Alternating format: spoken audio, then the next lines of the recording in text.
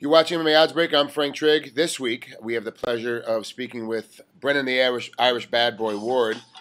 How we doing, bud? I'm good, man. How you doing, Frank? No complaints. You know, typical hot day here in Vegas still. You know. Oh, there you go. There you go. They're in between. You're in your car right now driving. Where are you driving to? You coming out of practice? Or you driving to your next practice? No, I'm just leaving practice now. And what was your workout like today? Like this morning, I'll do like a good boxing workout with my my father is one of my boxing coaches, real good boxing coach. So I'll do a solid boxing workout with my dad, and then go to CrossFit, bang out some good strength and conditioning, and then at night I'll go to either jiu-jitsu or sparring or wrestling practice or whatever I feel like doing. Then that's a day like today. When do you get? Is that your typical day every day, or does it mix up a little bit throughout the week? And how many days a week do you do it? I try to train at least.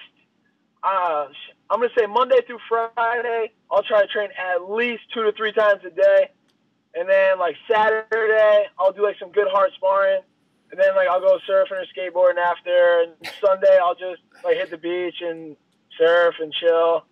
And then Monday, hit it hard again. So pretty much Monday through Saturday hard, and Sunday just chilling, man.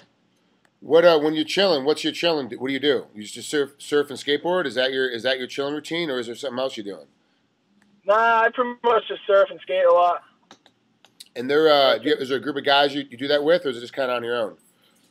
I got like a core group of dudes that I skate and surf with. Yeah, I got my boys up in Wesley, Rhode Island, and we. Like, if there's waves, we'll surf. If there's not, we'll hit the skate park, and that's pretty much it. Do you guys train together for fighting as well, or is it a separate group of friends? It's like a separate group of guys. You don't ever have that mix. Those two groups don't mix with each other. I mean, it's not that like they don't mix. They just happen to be just different, just like a different group. You know, it just kind of happened that way. Well, the reason why I'm asking is because a lot of groups, you have their fight group, and that's all they do. Is everything they do is with their fight group. Whether it's going to the movies, they're going to skating, or they're surfing, or they're hunting, or they're fishing. It's with the same group all the time. They never have that group that's separate from them.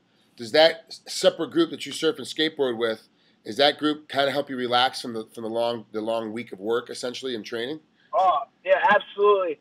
I mean, I'm sure. I mean, Frank, I'm sure you being like the former athlete and probably current athlete that you are, you know how it is, like when you work like all week, training and and like busting your butt all week long, like on like your days off where you're just chilling, like the last thing you want to talk about is like fighting. Oh, hey bro, like when's the next fight, man? Like, hey, like what, like, just stuff like that. It's like, it gets to be too much. So like my other boys that I chill with, they don't even really watch anime. You know what I mean? So they just know that I fight. And that's it. And it's like, all right, cool, man. Like, I fight. They're like, one guy's a roofer, one guy's a framer. Like, the other kid works at like a grocery store. Like, I just happen to fight. That's just my job. They got their jobs. We don't talk about work outside of work. We're just chilling at the beach, man. So it's nice to not have to always be talking about it. Because like everyone else in my shoes, like we do it all week long. So when you want your time off from it, you want to just chill. Are these guys? They support you. Obviously, going to watch you fight when you fight Perry Filkins. Oh yeah, for sure, man. Yeah, like a lot of them will be front row, man. They'll be going out to the fight. Okay, now who's going to corner you? Obviously, your dad's one of your boxing coaches, but is he going to be one of your corners as well? No, he doesn't corner me. My corners are my manager Jay Jodwin.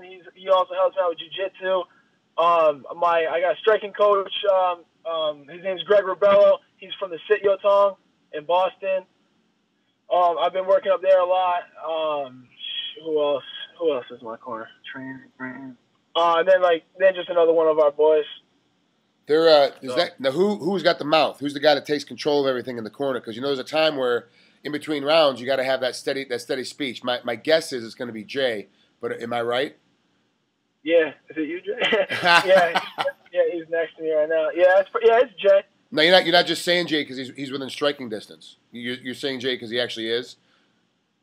Oh yeah, man, he's cool, man. It's cool, man. He's like my manager and my boy and my training partner, and it's definitely a good setup with him as my manager. I mean, we started doing this just for, obviously, like everyone else, just for fun. And I was like, yo, bro, you know, after I was done wrestling in college, or 2 years ago, I was like, hey, man, I was a pro fights. And he's like, do it. And we just started doing it, and it's just been cool. All right, Ben, I appreciate you coming on to the MMA Oddsbreaker. Good luck against Perry Filkins up at Bellator 102. I appreciate taking some time with us, and we'll talk to you soon. No doubt, Frank. Make sure you tune in, man. Thanks, bud. Later.